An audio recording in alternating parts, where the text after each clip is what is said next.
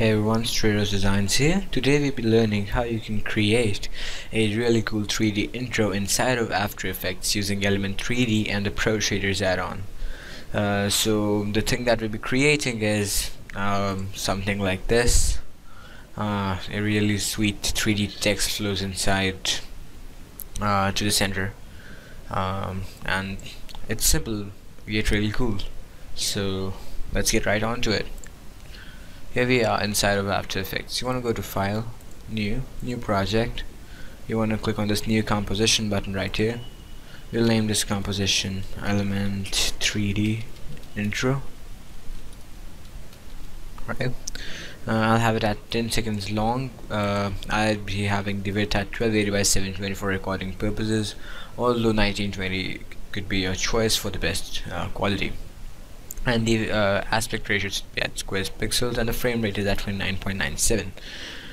So let's click on OK. Now let's press Ctrl Y or right click, go to Layer, New, Solid. With the help of a solid, we'll be applying our effect. Let's name the solid as Element. We'll have this as comp size. We want to have it as a black solid, and click on OK. Now what we want to do is create a new camera right here, and we'll name this camera. I'll just remove the one as it is really annoying, and click on OK, and again click on OK. You want to create a new text object now, and we'll type in let's type in element. I'll just bring it here. Just a second. I'll just release the caps lock so that we can preview our text. We want to click on the text tool so that we can edit the font right here, and in the character menu we'll click on the font and type in Kill the Noise. You can get this font on thefont.com for free. It is a really cool font that you can use. The positioning or the size of the text does not matter, as we'll be using it as a mask. We'll get onto that once we are there. What we want to do now is that load up our effects and presets. Depending upon the number of presets you have, the more time it will take to load them in. Now what you want to do is that you want to hide this element layer by clicking on this eyeball right here. You want to go to the element solid object, that the black solid that we created, and make the effect controls panel active so that we can see what's happening. Now you want to go to your effects and presets and click in the search bar and type in element, and we'll just drop that into here. By the way, Element is a paid plugin from Video Copilot that can be used to render 3D objects, and is a really great plugin for After Effects and for designers who are into motion graphics. If you see, we don't have any option for extrusion of our selected text, so we have to do that outside of the workspace. So we'll just close that. What you want to do is you want to go to custom layers in custom text and masks, and you want to go to path layer 1, and you want to select element. Now once that's done, we'll close this drop down and go to scene setup, and click on this extrude button right here in the middle and on the top. By clicking that, we will have our text right here. We'll click off of the draft textures so that we can see the final quality of our render. And now while you are on extrusion model, the text that you are having, you want to click on extrusion model, and in the extrusion options you want to select bevel copies and change that from 1 to 2. Now what you want to do is you want to go to presets, and once you have the Pro Shaders, that is an add-on for this plugin Element 3D, you want to go to metal, and you want to select the black steel and put that onto bevel 1, and then you want to select brushed metal dirty texture and put that onto bevel 2. First off, you won't see any change and it won't look really attractive. So what you might want to do is just play with the options a little bit. So let's start with the black steel texture. We'll extrude it to around, let's say 2.7, let's see. Maybe a bit more. Let's put that to 2.88. Alright. Now you want to increase this bevel size here a bit by dragging this to the right. Let's see. We just want to smooth it out a bit from the front portion right here. I guess this looks okay. So we have the bevel size as 1.10, and we will check mark bevel backside so that we get the bevel on the backside as well and get a bit of smoother texture right here. Now what we want to do is we want to go to our brushed metal dirty texture, which is our bevel 2, second bevel. You want to increase the extrude, or first of all, before increasing the extrude, you want to increase the bevel size so that we can see where our model is going. So let's see, I guess around 1.58 or a bit more. It depends upon you, totally depends upon you how much you want your bevel to be. I guess I'll have it at alright, I'll have it at 2.08, and we'll increase the extrude so that it covers up our text to the front and just leaves a little space for the black seal texture to be visible. Let's say 2.5 works really well, and we'll again click on bevel backside right here. Once you've done that, what you want to do is you want to go to your environment. In the default environment, you want to click on the default, and you want to change the environment from the default to the shop environment, which gives it a golden kind of glow over itself. And after that you could simply play with the lighting as well. For example, you can put on dramatic and whatnot. I guess we'll have it at default for the moment.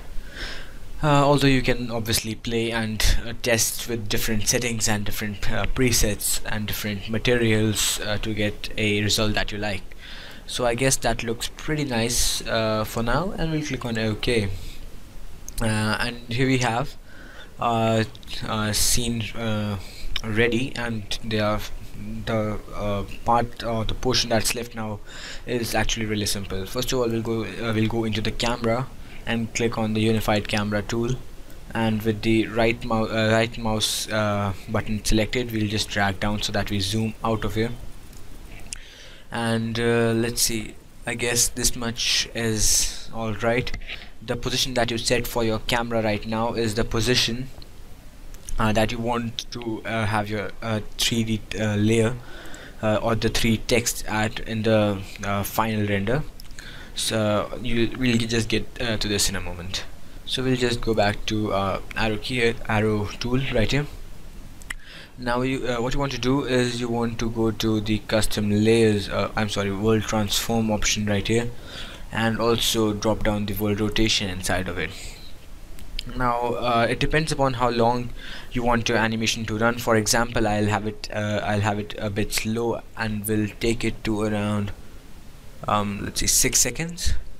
Once we are there, we'll keyframe the world position in Z axis. We'll position it on the XY axis, and we'll also keyframe the rotations right here.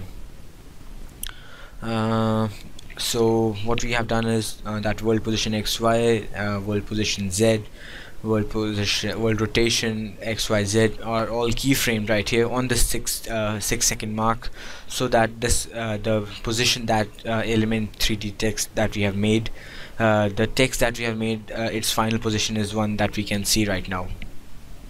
So what we want to do now, from the 6 second mark, we want to go back to 0 seconds. And here comes the fun part, where you want to place your text so that we do not see it. We want to place it off screen. So what you want to do, we'll just bring it into the front with the world position Z. We'll just take it to the top right, let's say, from the position XY, somewhere here.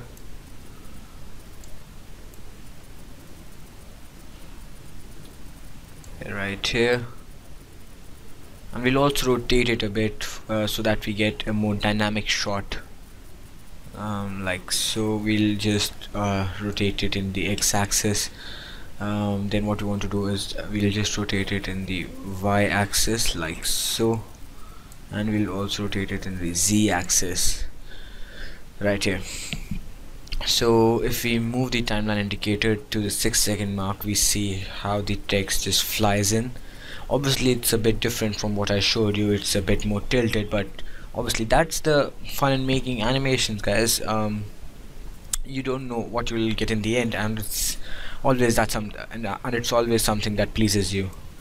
So here we have a text that flies right into the 6-second mark. You could just shorten up the workspace like so, so that you can select the area that you want to render right here. You could always use a new adjustment layer, add some color corrections to it. For example, you could use magic bullet looks to add a really dramatic color correction, or you could also use After Effects lighting to improve your camera scene, to improve your scene and light it a bit to according to your preference. Well, actually that's what we were looking for. We are done with the rendering. So I'll just show you the render setup that you can have for your composite. So what you want to do is you want to go to composition, you want to click on add to render queue, and the render settings should be best, output module should be lossless, and you can select the output folder according to your own wish. Be sure to keep in mind, guys, that this is a compositing software and not for final render, so the file would be really heavy, so that you don't lose out on quality.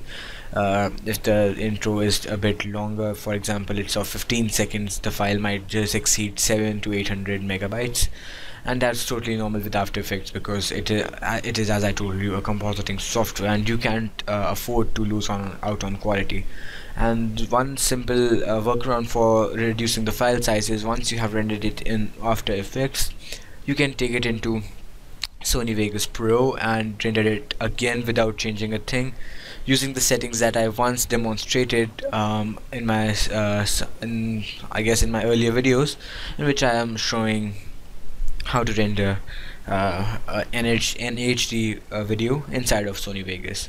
So well, that's all for today, guys, and just let me do a RAM preview for what we have created in our scene right now. Let's see.